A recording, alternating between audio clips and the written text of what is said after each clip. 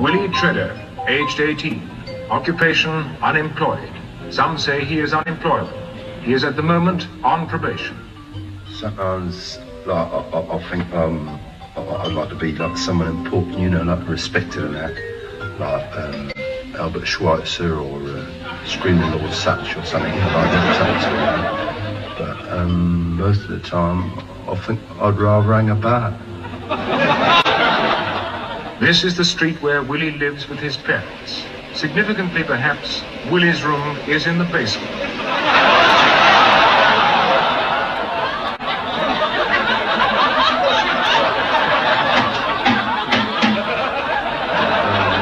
My grand, she thinks I ought to get married, you know. And then, well, I've got this girl, you know. I've got her a ring, you know. It's lovely, like, you know, it's all like gold plated, and it's got a place to put a stone and everything. Like, it's the accommodation in it, you know.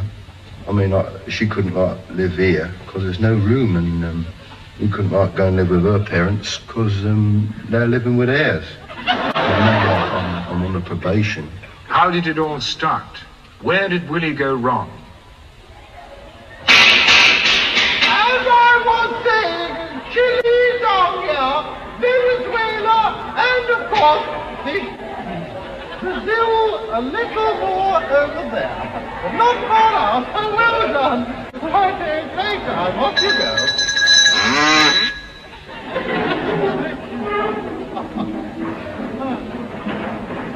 Yes, Willie Tredder, yes.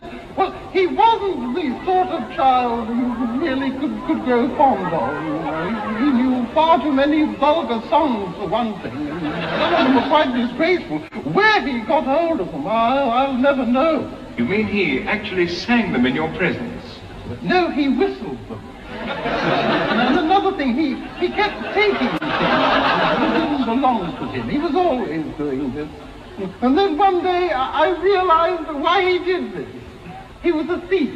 I thought he might have grown out of it, but I do believe the youth club leader had the same trouble. No, I disagree entirely. I think that society must take its own share of the blame. I think the whole moral structure of this country today is far too laxative. Along the side of the escalator at London's Piccadilly Circus Underground, there are no fewer than 17 different illustrated advertisements for ladies' corsets and lingerie. 17? 17, yes, I counted. Pictures like that could turn a young man's head. But surely the escalator travels so quickly that one only sees these pictures for a second or two. I disagree entirely, I disagree. If you go down the one that's coming up, or up the one that's going down, you can look at these disgraceful advertisements for quite a long time. Mind you, it makes you unpopular with the other passengers, but it can be done. Are you sure? I've done it several times. I've heard of it being done several times.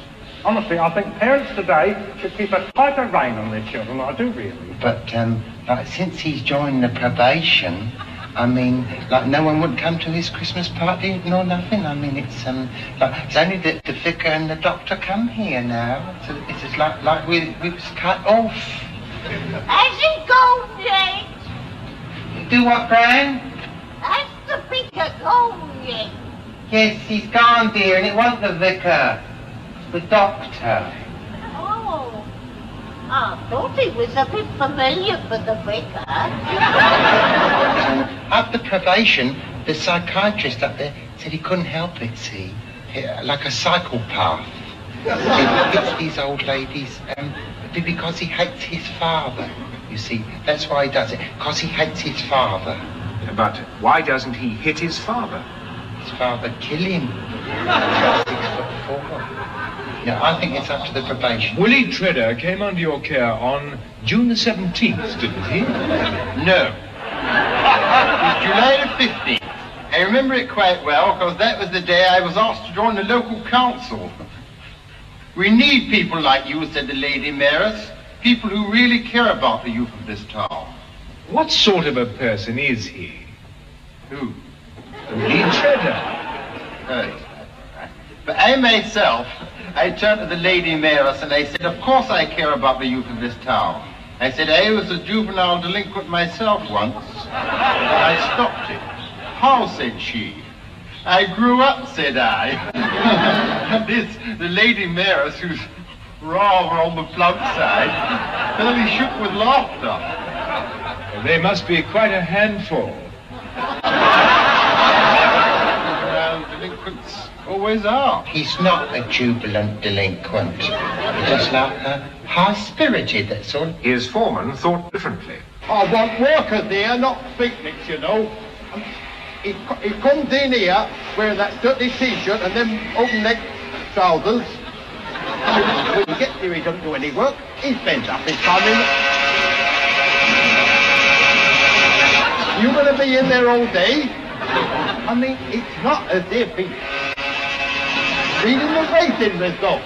Of all the 97 jobs Willie has had since he left school, none has lasted more than a few days.